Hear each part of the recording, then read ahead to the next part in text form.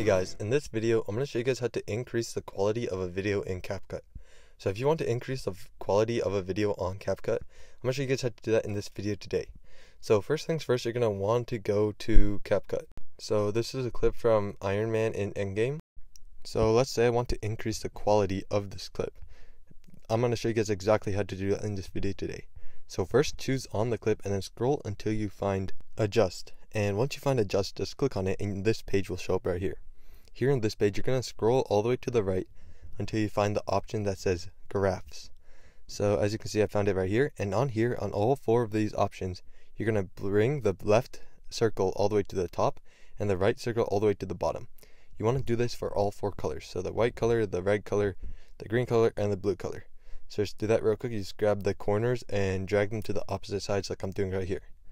So as you can see, the screen will be, or the video will become a really weird color. But you're just gonna have to do this. It might glitch out a bit like it is right here, but you're just gonna want to drag them to the opposite corners like normal. So once you finish doing that, let me just drag this one down here, and there we go.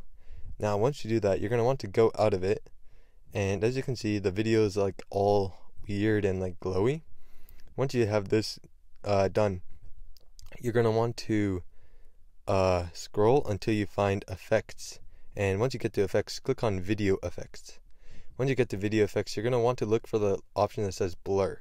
So you're going to go to lenses and then scroll down until you find the option that just says blur. Find blur, just click on it and it will bring it out right here. Now, as you can see, it blurs the video. You're going to want to bring that to the entire length of the actual video. So as you can see, the entire video is completely blurred. And once you do that, what you're going to want to do, you're going to want to increase the quality of the video all the way to the top, so make it whatever your max quality is, and then save that video. So this is just the first part of the thing. We still have another step to go. So once you do that, and once it's exported all the way, you're going to want to go back into the clip or the video. And once you go back into the video, you're going to want to add the video that you just exported as a overlay. So find the overlay option and then add the video that you just exported. So once you find the video that you just exported, just add that to the edit. And once you do that, it's gonna bring it out onto the edit and let it load for a bit real quick. And then as you can see, it has just been put into the edit. So you're gonna want to make it the same size as a normal screen.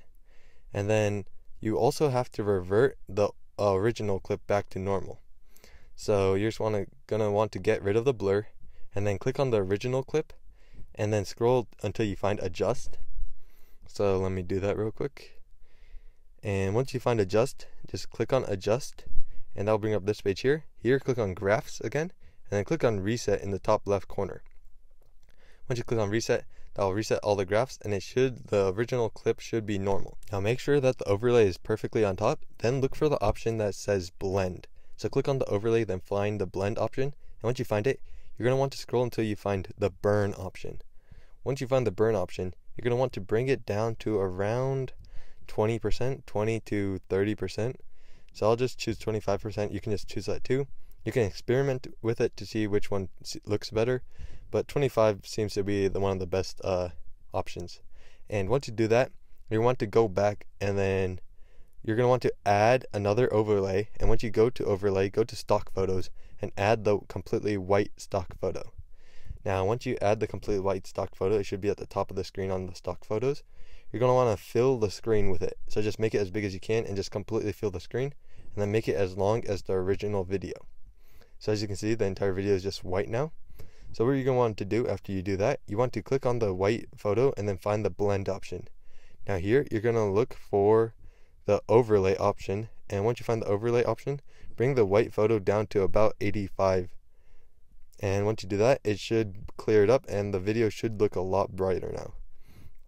And once you do that, there's one last couple steps. So you have to go back and then look for the adjust option again, and once you find the adjust option, you're going to want to look for brightness. It should be one of the first options, and on this one you're going to want to bring it to 6, not -6. I accidentally did that, but it's going to be 6 on brightness and then 20 on saturation.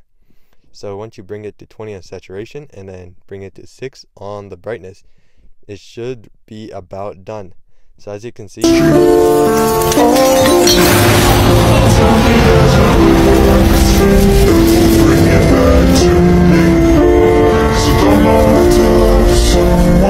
the beginning of the edit or tutorial.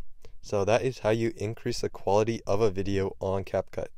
So once you do that, you can just save the video and it will look a lot better than what it originally did.